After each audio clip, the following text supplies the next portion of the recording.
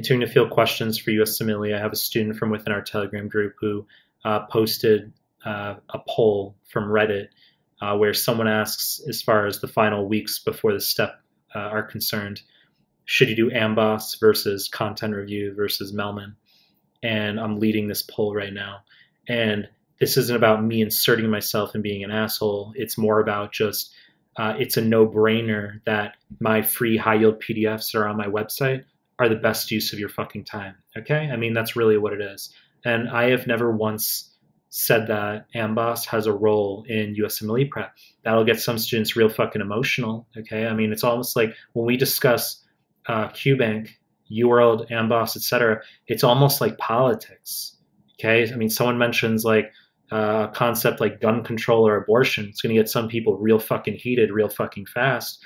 Well, it's the same thing with like me saying Amboss has no role in USMLE prep. It's going to get some students real heated, okay? So, but that's in my view. It's not that it doesn't have utility. It's just that we have to consolidate around just getting you to pass the step one, not wasting your time.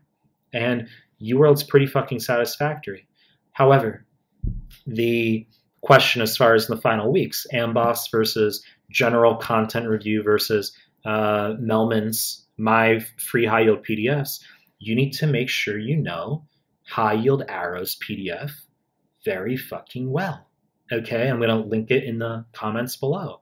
If you know high yield arrows, you are going to pass your USMLE.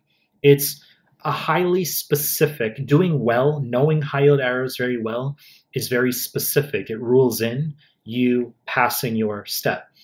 Anytime I have a student come to me who's failed step one or who's had multiple attempts at the school comp cbse exam, it's to my observation, his or her understanding of the high yield arrow concepts, aldosterone high versus low, ADH high versus low, PTH, vitamin D, thyroid, etc.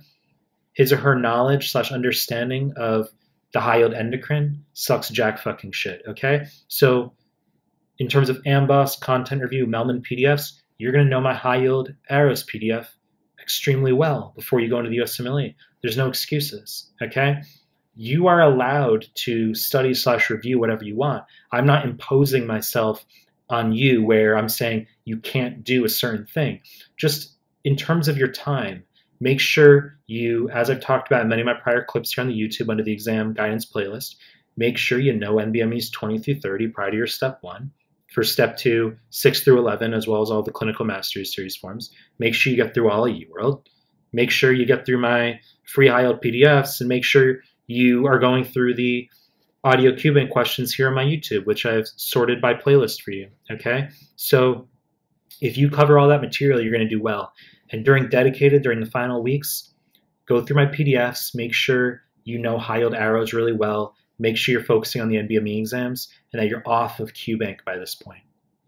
You know the deal. I'm going to continue to make more content. If you like my stuff, subscribe to my channel, and I appreciate your time. That's it.